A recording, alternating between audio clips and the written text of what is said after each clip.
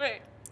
Hello! Welcome to Solutions by Michelle, Lauren, Leilani, and Catherine.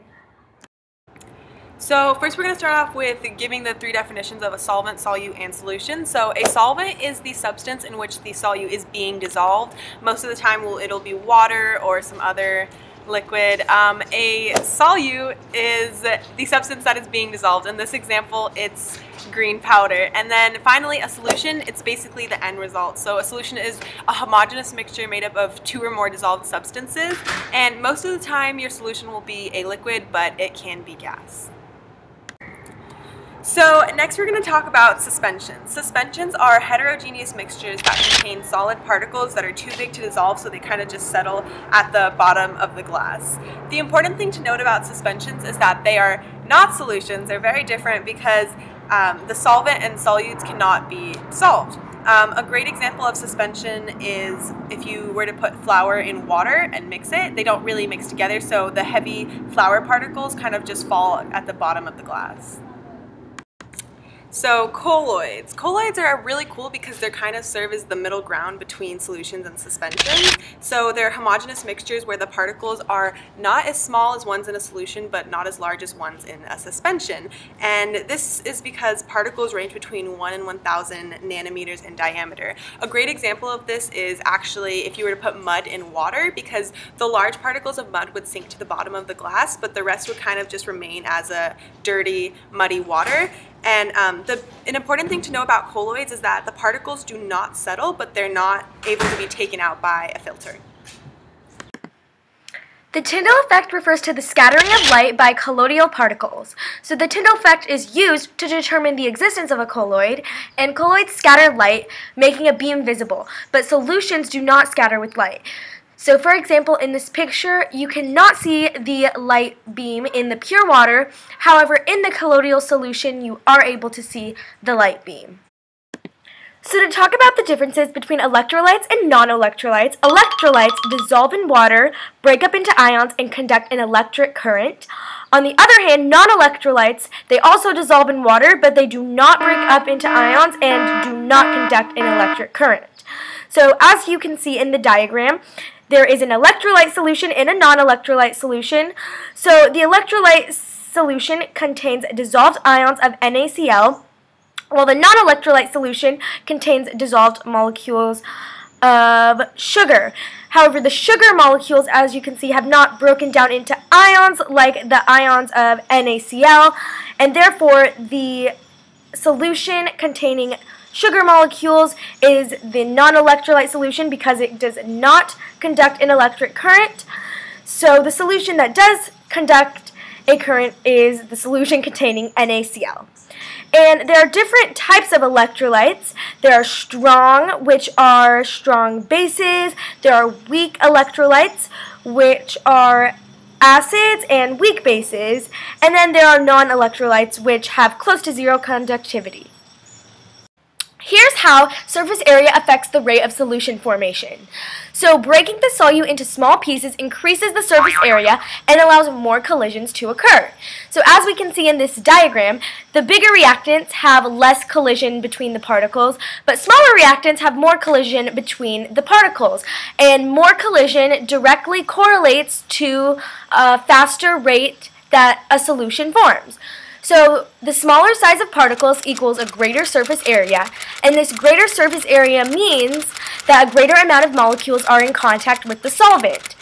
The greater amount of contact equals faster solution formation. A real-world example is why we use granulated sugar instead of sugar cubes when we are dissolving sugar into our tea. Agitations also have an effect on the rate of solution formation. So some types of agitations are stirring, which moves dissolved particles away from the contact surfaces more quickly and allows new collisions to occur. Shaking breaks up particles, which creates more contact, and as we know, more contact and collisions directly correlates to a faster rate of solution formation.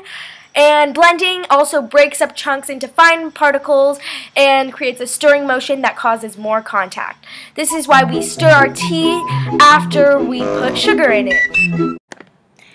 Our slide is going to be talking about the effect of temperature on solubility. In solubility, it refers to the ability for a solute to dissolve in a solvent, and as temperature increases, the solubility of gases decreases. Okay, so this happens because when something is heated, the kinetic energy increases, causing the particles to move around and collide. And so for gases, they're already pretty far apart. So what happens is when the temperature increases, the intermolecular forces break apart, causing them to escape. And this decreases the solubility. In contrasting to the effect of the temperature on gases, the effect of temperature on the solids increases the ability for solubility to occur. And this happens because in solids, just as I said before, the kinetic motion increases the heat increases the kinetic motion of the particles, so they collide, becoming smaller and being able to dissolve. An example is when something is heated, for example, for the snow globe experiment, when we put a substance, a solid, inside the cup of water, and then we put it on the Bunsen burner, it heated up to the point of solution equilibrium and higher temperature, so it was able to dissolve. So now I'm going to talk about solution equilibrium. So this is a physical state in which dissolution and crystallization occur at equal rates. So in simpler terms, it's a state achieved when the molecules of the solid return at the same rate to the crystal at the same rate as they're dissolving in the solution. For example, in this one about sodium chloride, so basically the molecules are dissolving, the sodium molecules are dissolving at the same rate as they are crystallizing when they return to the molecule. Okay, now I'm going to talk about saturated solutions versus unsaturated solutions. So for saturated solutions, it's basically a solution that contains the maximum amount of the dissolved solute. So when you know the difference, or to differentiate as unsaturated versus saturated, for saturated solutions, there's always a substance left at the bottom. For example, if you add more sodium acetate in the same ratio to water, there will be sodium acetate left at the bottom of the water cup. Then for unsaturated, it's a solution that contains less solute than a saturated solution, so it completely dissolves. For instance, evidence of that is it completely dissolves, so you can't see any substance left over, no particles at all. So for example, if more water is added than the sodium acetate, then the sodium acetate will be completely gone. Supersaturated solution is a solution that contains more dissolved solute than a saturated solution, causing crystals to form. So in this case, a solid is heated to the temperature that needs to be dissolved, or till it's soluble, which is what we learned before in the effect of temperature. Since it's a solid, the increase in temperature usually leads to an increase in solubility. So an example of this is sodium acetate. So it's added to water, more of it's added to water, and then it's heated till it dissolves completely. Then when it's left to cool, these crystals start to form as it reaches solution equilibrium at a lower temperature. Another example of this is rock candy, or like in class when we made the snow globes. For instance, we added a substance, a solid, more of it to the water. Then we heated it up on the Bunsen burners till it dissolved. And then once it dissolved, we left it to cool, and when it cooled, it formed these crystals which we put in our snow globes. Rock candy is made the same way. Hello, so I'll be talking about the slide of immiscible and miscible. Miscible refers to when liquids are able to mix uniformly and are able to dissolve and have opportunity to higher solubility. And so an example of that would be when water and alcohol come into contact, they ultimately form one mixture, and they both are polar, so they are able to mix.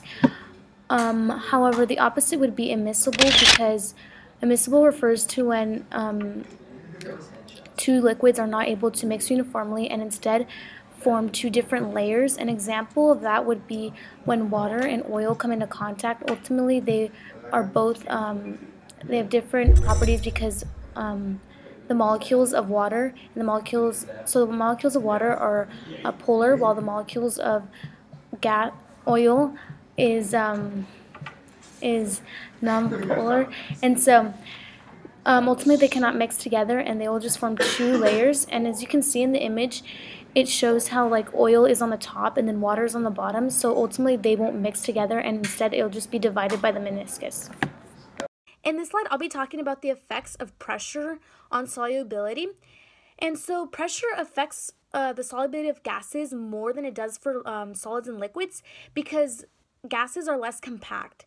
And so an equilibrium is formed with the rate of the dissolving gas and the escapement of molecules, of gas molecules from the liquid solvent.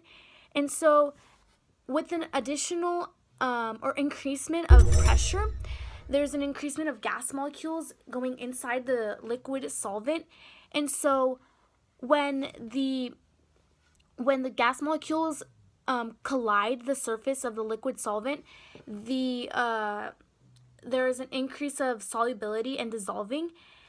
And also, increasing the pressure will affect the rate of molecules leaving as well as going into the gas phase. And so there's a shift of the rate, and also there's increasement of the dissolving of the gas molecules into the liquid solvent. And as you can see in the image on the screen, the pressure ultimately brings down the molecules into the solvent rather than pushing them away, so there's more collision and dissolving. This slide I'll be talking about Henry's law, and Henry's law refers to the solubility of a gas and a liquid to being proportional to its partial pressure. And so as there is an increasement of pressure, the solubility will increase. And so when the gas molecules are being trapped into the solution, they're all being dissolved. And so when you release or you unravel the pressure that is being exerted on the molecules, there will be a release of gas molecules. And also through the solution, you'll be able to notice effervescence, which is the formation of gas bubbles. And so as an example, soda, as seen through the slide, you'll be able to notice a picture that represents soda as an example. And so soda ultimately